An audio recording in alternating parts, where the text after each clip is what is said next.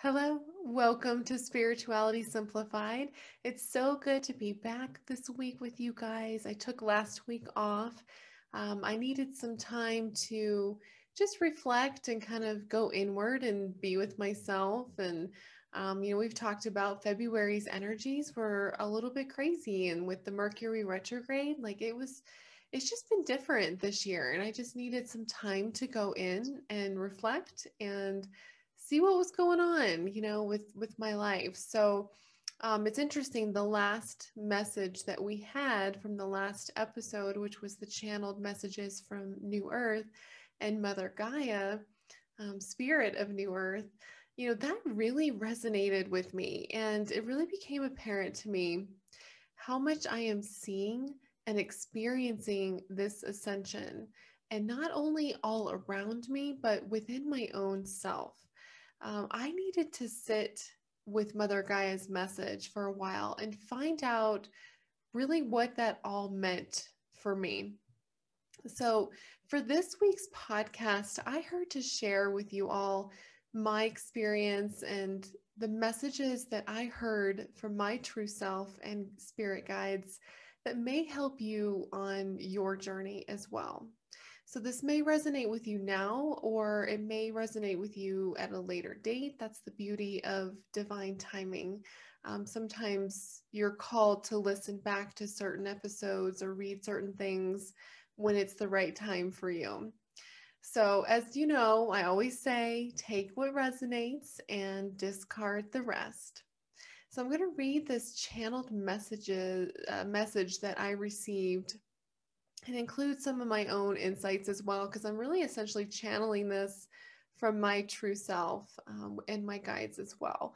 So hopefully this strikes a chord with you and gives you that inspiration that you need this week.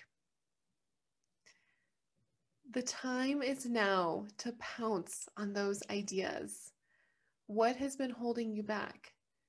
Take some time to examine this. Is it fear? Is it pain? Is it a trigger from a past experience? Is it a lack of motivation? What is preventing you from pursuing your dreams? The universe wants you to succeed in your mission and will support you in any way that you need. If you are following your path and fulfilling a calling, the universe is going to make sure that happens no matter what. Yes, we all have our own journey and life lessons we are to learn along the way, but Source provides all your needs, and Source lies within your own heart. All you have to do is reach in and ask, what do I need today? What do I need to fulfill my mission on earth? And then ask your light to fill you up with this. If fears of money are holding you back, then ask your inner light to fill you up with financial freedom. If lack of motivation is holding you back, ask your inner light to fill you up with bliss and inspiration. If lack of direction is holding you back, ask your light to fill you up with clarity. The shift is occurring. Changes are happening. Change is a constant and will only continue throughout this year and years to come. But that is what makes it such a perfect time to follow your calling. The energy is open and free. You are free to explore and try new things because your soul is calling you to do so. If you have been feeling literally repelled by your job, environment, hobbies, books, whatever, all of a sudden, this is your sign that it's time to hop on this wave of change because it is flowing easily and joyfully right now. Yes, change can be hard. And frankly, we have experienced so much change in the past year, and some of you may be fed up and craving some stability. There will be a time for that. But with everything so open and free, any action you take will be fully supported by the universe. And as Mother Gaia said in the message channeled on the last episode, New Earth has been born. And with that comes a whole new energy, one of growth, exploration, innovation, and change. New Earth was born because we needed to change. Our planet, societal system, and the way we were treating each other needed a major transformation. And we sure got that transformation. This year is all about trying to figure out what to do next. Last year, we had lots of major disruptions that shook things up. Now we're trying to clear the debris and make room for new growth and evolvement. That means there's lots of confusion and fear dust in the air. Life as we know it no longer exists. So we are forced to see things in a new light and make changes that are aligned with this new, positive, and light-filled energy that is emerging with New Earth. So it's totally natural if you've been experiencing feelings of confusion, doubt, and uncertainty. But this is a good thing. This is causing you to question and examine your life. Are you in a place that brings you joy and fulfillment? Do you feel true love for yourself, others, and the planet? Do you feel you are making a contribution and serving others? Your feelings on these topics may have changed recently. I know they have for me. I will say this year has been a complete 180 for me. I feel like I woke up from a dream and I'm in the same place, but everything looks completely different. I've been examining my own life and business and everything in my life and asking the questions, am I following my bliss? Am I listening to my true self and living 100% authentically? How can I best serve my clients in a way that aligns with this new earth energy? What choices can I make in my own life that support these changes? How can I change my views and perspectives to reflect the true nature of our world? And which beliefs are being challenged right now? So I took some time off last week to really go inward and reflect on my life, and I needed to reassess, and that's okay. It's good to do that every once in a while. Again, there's so much change, there's so much happening. It's good to kind of take pause and say, okay, where am I? Is this right? Or, what changes, what tweaks do I need to make? And I will be honest, at first I judged this and thought, is this the right thing to do, to change things up and shake things up again? Along with the rest of the world, I feel my life and business has been in constant state of transformation and change. I thought if I change things up again, then I'm going to look flighty, unorganized, and all over the map, right? But that was my ego talking. That is not my truth. I had to take a real look at myself and connect with my true self, my inner light, my soul, to see the truth of what was happening and explain the higher purpose of why I was feeling completely different. The truth is, I am just getting super clear with who I am, what I'm here to do, and who I'm here to help. With this clarity comes some fine-tuning. So it's all about looking at things from a different perspective. It's not change and confusion. I'm just honing my skills and becoming super targeted in my mission. That's not flailing around and being flighty. That's settling into the foundation that I have been building all of my life. These are the views and perspectives from my true self and not my ego or what society wants me to think or feel. So it's all about, again, it's about your perspective. I have a story I'll share with you. And it's kind of silly, but it always applies, right? There's always things we go through that can be applied to this bigger picture, right? So I'm in Colorado. We go skiing. I'm, pretty new. I skied in college 20 years ago, but I would say I'm I'm a beginner. But I'm getting, I've got a couple seasons under my belt, so I'm getting to the blues now. But we went skiing this past weekend, and it was a beautiful day. It was one of those bluebird days. It was not a cloud in the sky. The sun was shining. The temperature was amazing. It was just perfect. I was feeling really good and super confident. Like, yes, I've got this. I was trying out new runs and, exploring some blues, which is pretty good for me. So, we decided to do a little exploring and try a different part of the mountain. And I'd been kind of skiing all morning, and I was getting tired. And part of this last run that we were on, it just seemed like it kept going uphill, which is weird, but you kept having to kind of hike uphill on these catwalks, is what they're called. So it's very exhausting, and it was getting hot, and I was tired, right?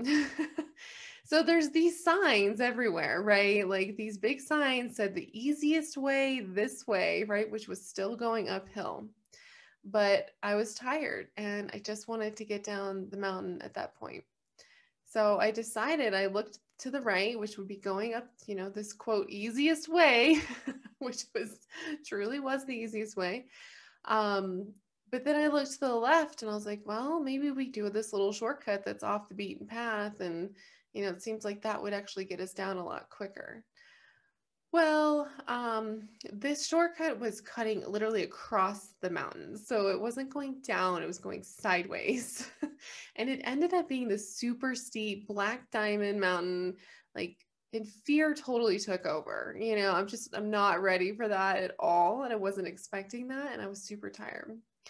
And so I got to this point where I was like paralyzed, like I just couldn't move. And I was like stuck in this tense position, and my back just started freezing up. I was getting Charlie horses in my back, and I was like literally paralyzed with fear and pain. I was like, I don't think I can move. I cannot get down this mountain. I started freaking out, right?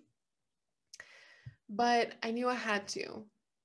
We were kind of in the middle of nowhere. Like this was like the back kind of part of the mountain, so there's not a lot of people around. But my sweet husband, he was a good coach. He helped me down, which was really nice. So eventually I did get down. It may have taken me 30 minutes, but eventually I got down to the safe flat part, and I will be honest, once I got to that part, I just totally broke down into tears.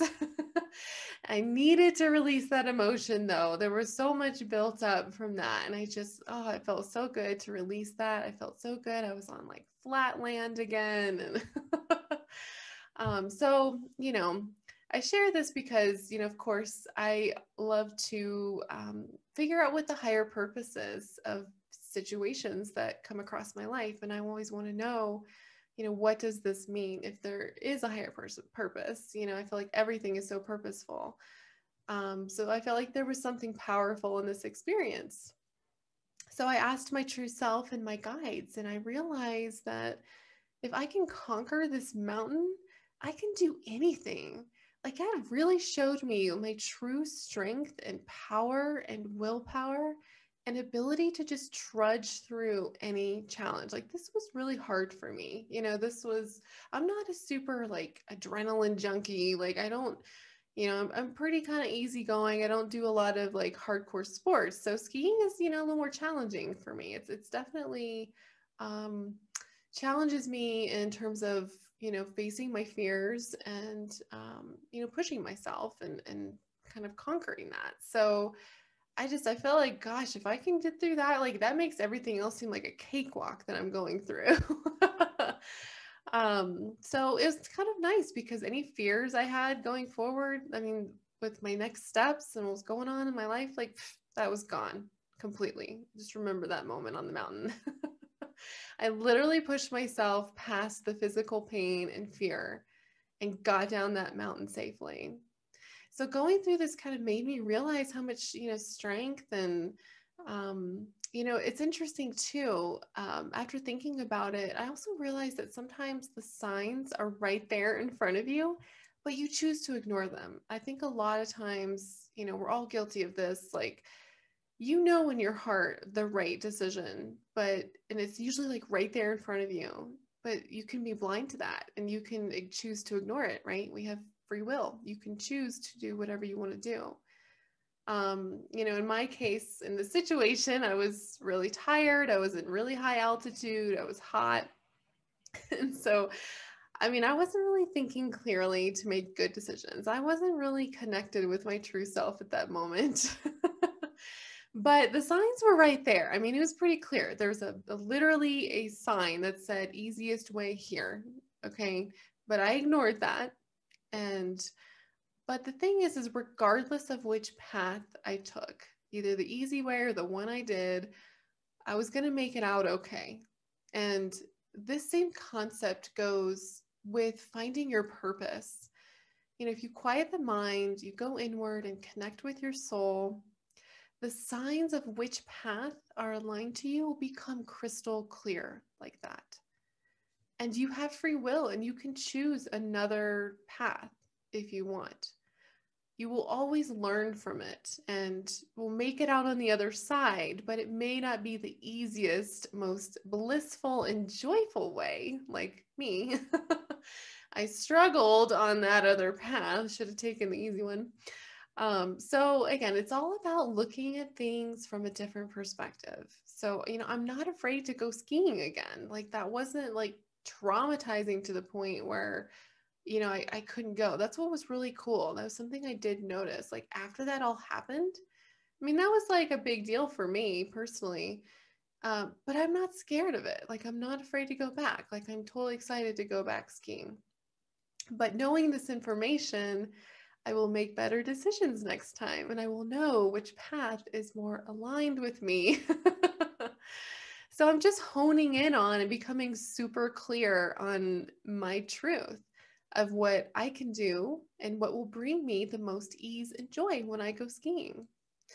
So I'm going to listen to my inner voice and, be true to myself next time I go skiing. But again, the moral of the story is if you have fears and uncertainty about making a change, go into your true self and ask for the clarity and signs that you need. And even if you make a slight detour, it's okay. The universe is still supporting you and will eventually lead you back to the right path. And sometimes you actually need to take that detour. You are meant to take that detour so that you can gain that new perspective, which will help lead you back down the right path. So you have so much more strength and perseverance than you probably realize. That's one thing I've really learned in this experience. It really tests that, it tests your willpower. Can I do this? Yes, I know. And I just kept saying that, in addition to praying to Archangel Michael the whole time. I was like, I can do this. I know I can do this. It might take me a little while, but I'll get down. And I did. I did.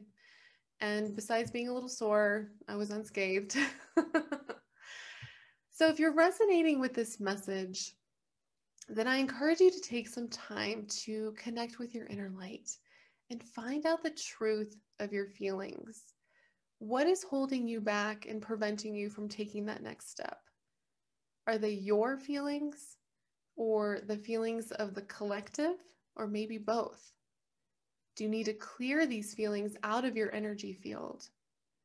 And what do you need to fill up with to help move you past this block? Because the time to act is now. Remember, this is a 5 year, so 2021, 2 plus 2 plus 1 equals 5. And 5 represents freedom.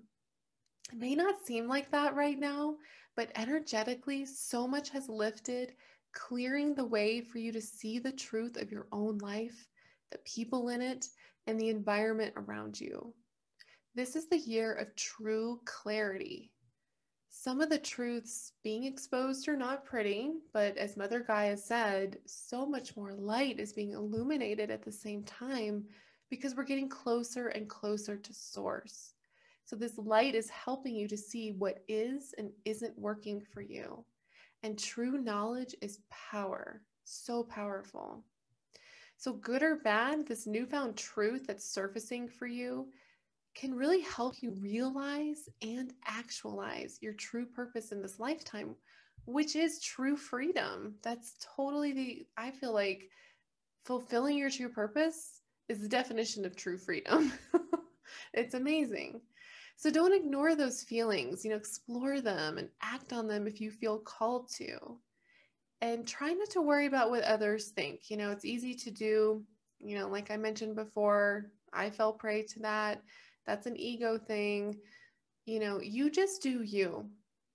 And the truth is, so many of us are so used to change from all the craziness of last year that really nothing is that shocking anymore. This is the new norm, right? And truth be told, others are probably, feeling the same way you do and will be inspired by your courage to act. So, if you aren't feeling this urge to try something new, that's okay too. Remember that. We are all on our own journeys and we experience these shifts in energy in different ways.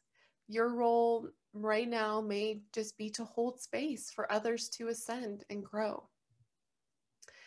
So I hope that this message has helped to lift your spirits this week. I just wanted to relay that. So that was kind of partly, channeled from my true self, my spirit guides, but also, of course, I had my own thoughts and experiences in there. Um, but it really just comes down again to just sometimes just looking at things from a new and different perspective can provide so much healing and provide those answers and clarity that you're seeking. So I just have one quick announcement here. Of course, speaking of change, I've got some revelations during my time off, which was great. Kind of got, again, I'm honing in more on my skills and what I'm here to do. So I've decided to merge the Spirituality Simplified Facebook group with my LinkedIn group, which is called Your Soul at Work. So as of Monday, March 8th, 2021, the group on Facebook will no longer exist. So I'd love for you, if you're part of that group, to come over to the LinkedIn group. And, I did this because it's kind of the spirit of this podcast, right? Like simplify. I'm trying to simplify by having everything be in one place. So I feel I really wanted to merge these two groups. So I still have my YouTube channel. You'll still gain first access to new episodes. There's still going to be opportunities for Q&A and topic suggestions. But now you'll also gain access to weekly meditations, sound healings, and more channeled messages to help support you on your spiritual journey. I mentioned on previous episodes, I've been feeling this call to bridge the gap between spiritual and corporate worlds, which is a big gap. So this, was the catalyst to really creating this group on LinkedIn, the Your Soul at Work LinkedIn group. And this group provides a safe space for you to share and receive support and spiritual guidance to help keep you high vibe and connected to your inner light throughout your workday. Work is typically a very ego-driven place, so it can be really hard to remember to, work from the heart and always be connected to your light. But my mission is to really help change that corporate energy and structure to one that is more love-filled, positive, and open-minded. Some companies are doing this really well, which is awesome. But really, it all starts with the people. It all starts with you. So by you shining your light and leading from the heart, changes the entire corporate landscape, and this beautiful new energy that is so aligned with New Earth starts cascading out from there. So it's really important for us to remember to remain connected to our true selves, to be able to see work situations from a different perspective, to understand the higher purpose, understand the energetic dynamics occurring and how to manage those, and how to see your teammates from a soul level. So if we all work this way, imagine the creation and the innovation that would occur. Business is going to be totally different. It's amazing. So I'm super excited. Come join me. Come help change the work world. And I'll include the link to this LinkedIn group in the show description. But I just wanted to make that announcement, and I'll mention it again next week as well. And of course, don't forget to sign up for my mailing list, which is on my website, soulhealingwithallie.com. I'll include that link in the description as well. And thanks again for listening or watching today. I hope you have a beautiful rest of your week. And remember to keep it spiritual, but keep it simple. Thanks, guys. See you next time.